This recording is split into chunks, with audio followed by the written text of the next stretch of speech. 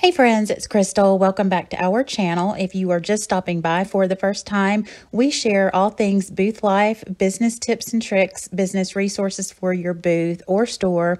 We also share our junking trips, thrift store hauls, and vintage makeovers. So if you like this kind of content, don't forget to hit that like button.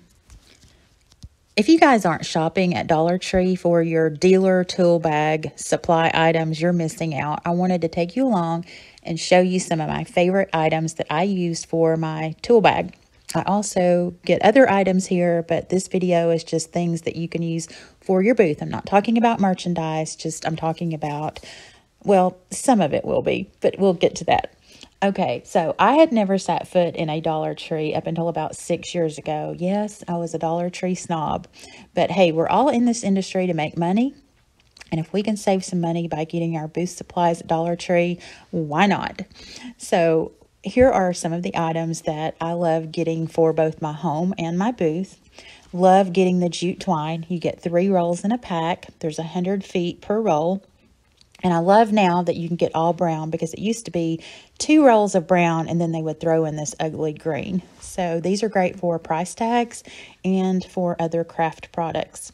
I love getting paint brushes there. They have other sizes. These are the ones that I like to use if you have little small items where you need to get into a nook and a cranny.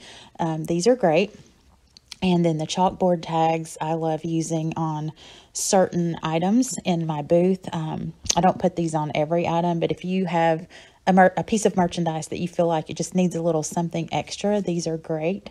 You get 6 in a pack. Those are made out of cardboard. They're already punched. They already have the string. And if you have great handwriting, grab a chalkboard pen and draw a cute little picture or put a message and then tie that around your product. Love using the felt pads. You get 27 pieces in a pack. You can cut your felt to size. They have the larger sheets on the back and then the smaller strips and then the dots.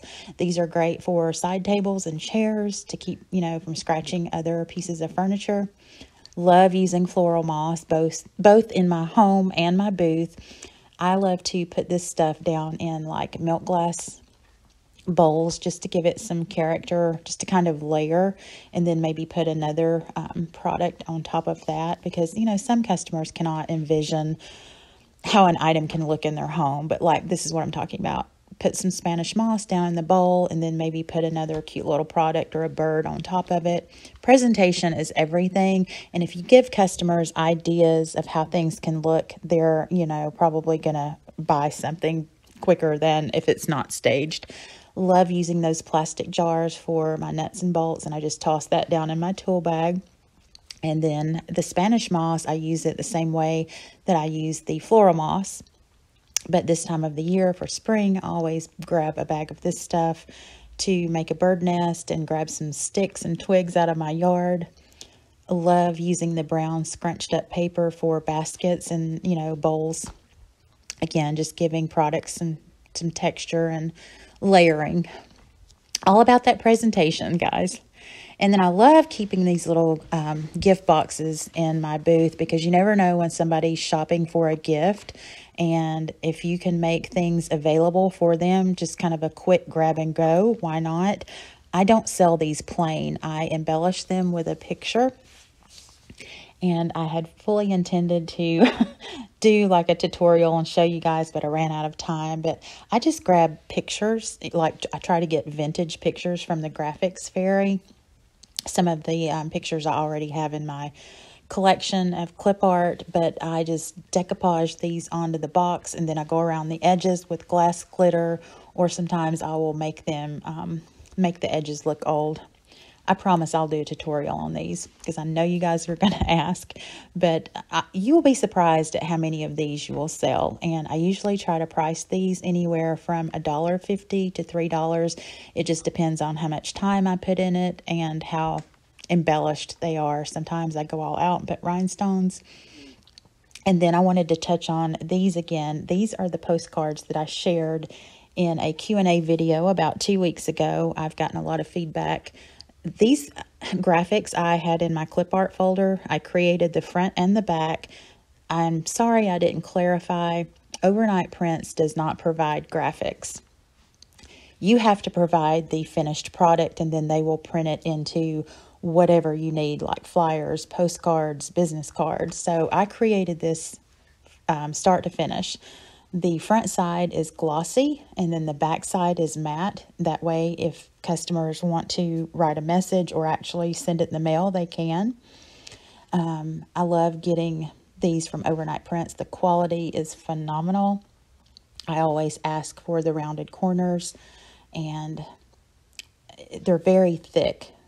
I mean, I can't say enough good things. I used to print these and sell them in my booth many years ago. I've also sold those on Etsy as decorative sets of postcards. These are just some that I had left over.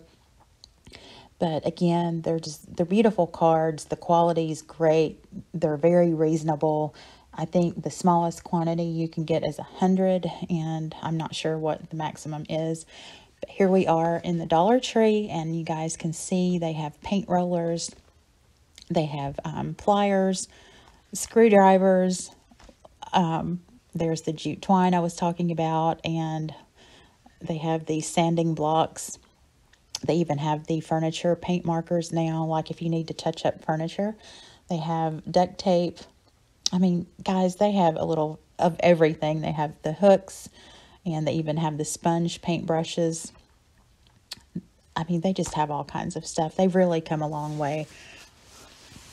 And I just try to save money as much as I can. My Dollar Tree is now $1.25. I think that's pretty much across the board, although I'm not sure. Also love to have a level in my bag, because you never know when you need to, you know, hang something up or hang a shelf. Love using the spackle, because if you have sheetrock in your booth, this is great to just fill in those holes. I love to grab these cute little succulents for decor. And then here we are in the craft section, or the floral section. I love using these little clamps. These are great if you need to glue something in place. They also have the larger red ones over in the hardware section. So those are just a few of the things that I try to use in my booth. I hope this has been helpful. If you like this kind of content, please like this video. It helps our channel to grow, and we will see you guys in the next one.